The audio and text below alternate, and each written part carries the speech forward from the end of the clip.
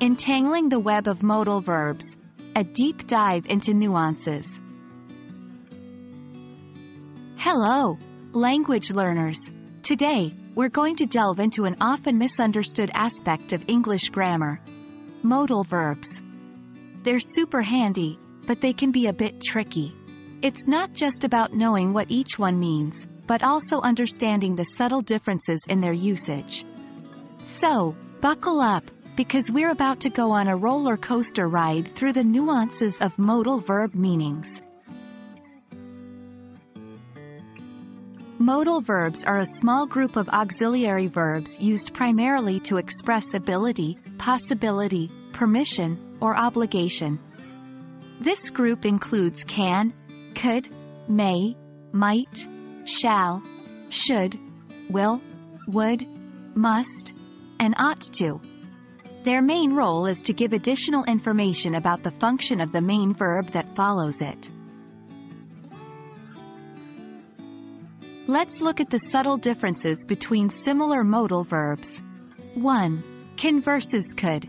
Can indicates ability or possibility in the present, while could often refers to a past ability or a less certain possibility. 2. Example: I can swim well now. I have the ability now. 3. Example: I could swim well when I was younger. I had the ability in the past. 4. May versus might. Both may and might express possibility, but might is often used for a smaller possibility. 5. Example: it may rain today. There's a good chance of rain.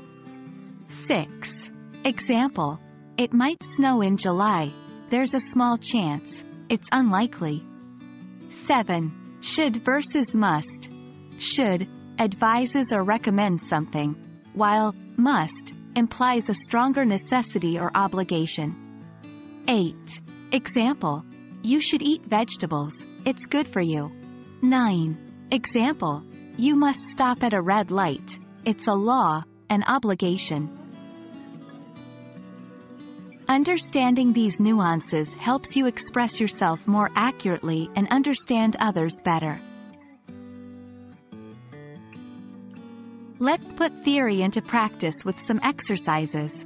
I'll give you a sentence with a blank, and you'll choose the best modal verb to fill it. 1. She, blank, reach the top shelf. Can, could, must. 2. It, blank, rain tomorrow. May, might, should. 3.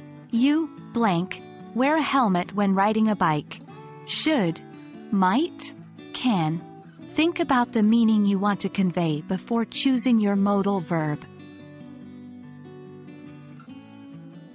That's all for today. Remember, understanding the nuances of modal verbs can elevate your English to new heights.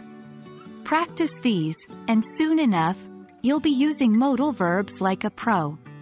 Keep practicing and don't hesitate to revisit this video anytime you need a refresher. Happy learning, and see you in our next video.